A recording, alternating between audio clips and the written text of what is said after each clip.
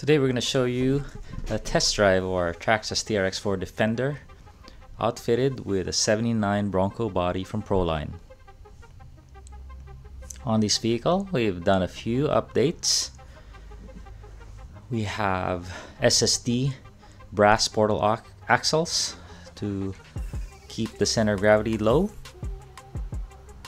and we have Proline Hyrax tires with beadlock wheels from Proline as well. The body has the Defender chassis, so it's a 12.8 inch wheelbase, a little longer than the rest, usually 12.3. So we've had to modify our Proline 79 Bronco body to fit this wheelbase. So we just cut out the wheel wells, made them wider, and put in the Defender fenders. This is a great venue for crawling, but it's 2,500 feet from sea level. You have to climb the big hill so you can play on these rocks.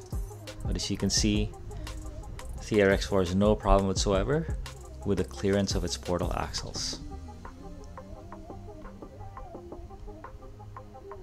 Over here we have a tight little chute. The great steering angle is a big advantage on these tight little crevices.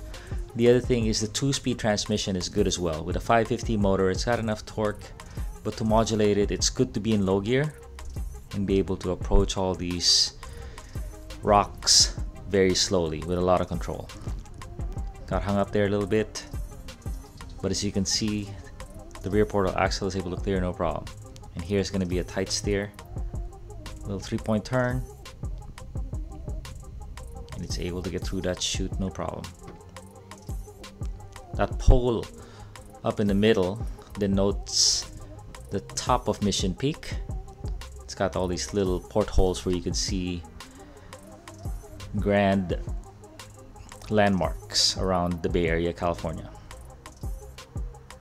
TRX4 is still not having a problem. With good traction, it's really able to use its clearance to get through the rocks.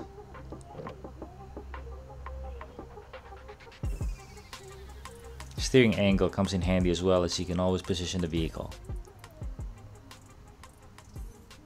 Over here, right there, almost there, you see the articulation of the suspension. Right here, the most critical moments, not a problem.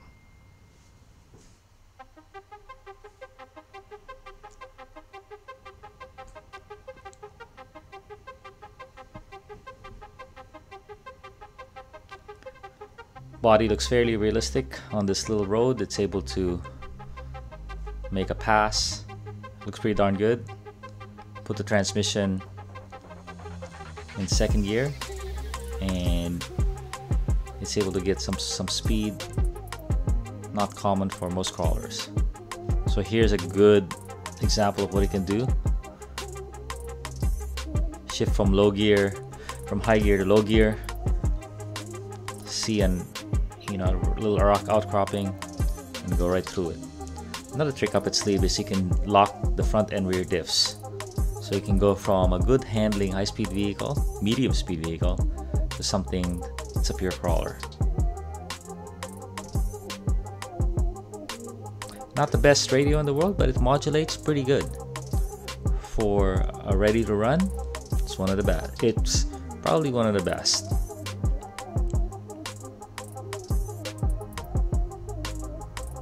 The servo we upgraded to a Savox, a $60 to $70 Savox, just the middle of the road, but this vehicle really needs it because it's a 8.5 pound vehicle.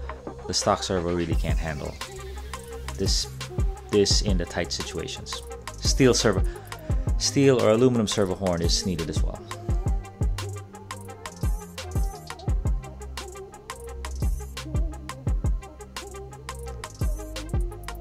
The real key here is the Defender is a capable chassis, but the body is basically 2 pounds heavy, so it's really holding it back.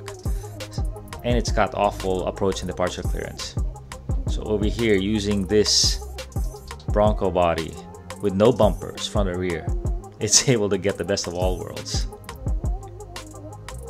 It's able to scale this rock, and it's able to turn, a little 5-point turn, make a U-turn on top of a rock, go up and go back down.